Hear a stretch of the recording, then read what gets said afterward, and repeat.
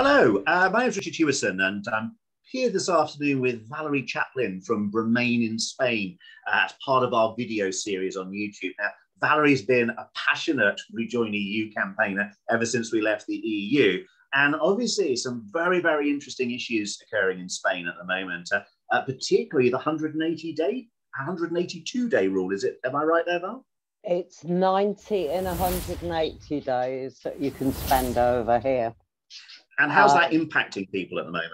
Badly, especially for people who haven't got residencia, who own their own homes, have holiday homes over here. They're finding it too expensive because they're keeping their homes going in the UK, not being able to come over when they want. They're coming over for a holiday and working all the time on their homes. So we are getting a mass exodus of holiday homeowners selling up.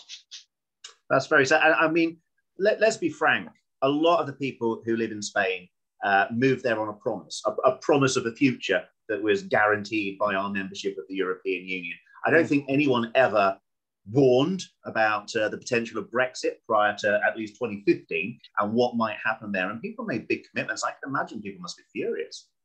They are furious as well, and it's ruined so many people's plans, you know, who some were coming over to work, some were retiring, and they've just had to give up what they wanted to do. And how many of these people actually got a vote in the referendum in 2016?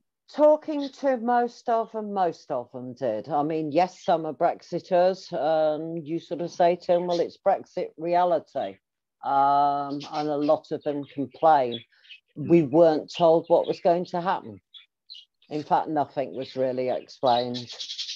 And I guess relations can't be that great between the UK and Spain now because we've got this driving license situation. Is it today that comes into effect? Yes, it is. Spain has been good in putting further dates on it. It finally expired yesterday, so anybody who hasn't changed their driving license, it's now illegal to drive if you're a resident over here and you're holding a British driving license.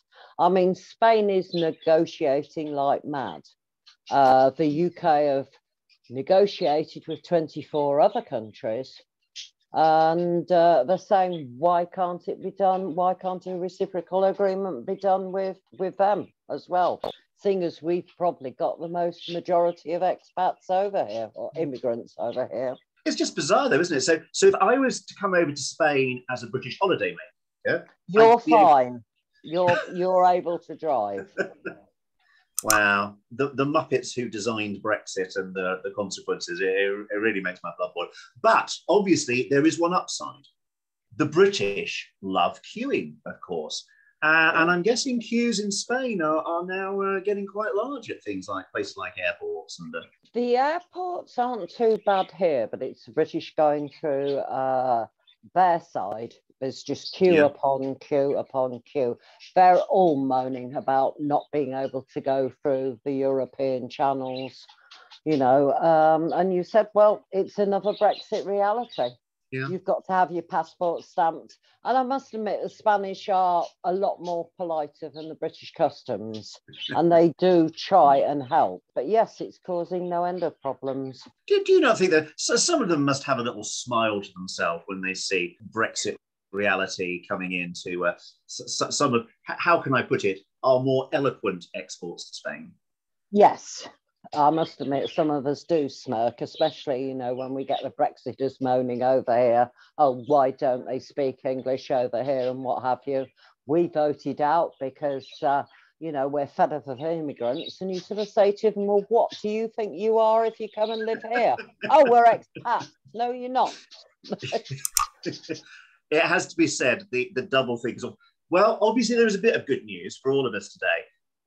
Jacob Rees-Mogg has just decided that Brexit is a phenomenal act of self-harm, so I'm sure the government will be looking to reverse it very, very soon. I'm sure they'll listen to Jacob, yes. Well, thank you so much for coming on and chatting to us today. I think it's a very important thing that a lot of us forget, what's actually the impact on British citizens who've taken advantage of all the opportunities under while we're in the EU. And I really hope we get an update from you in the very near future, when hopefully, fingers crossed, at least some of these issues start to get resolved.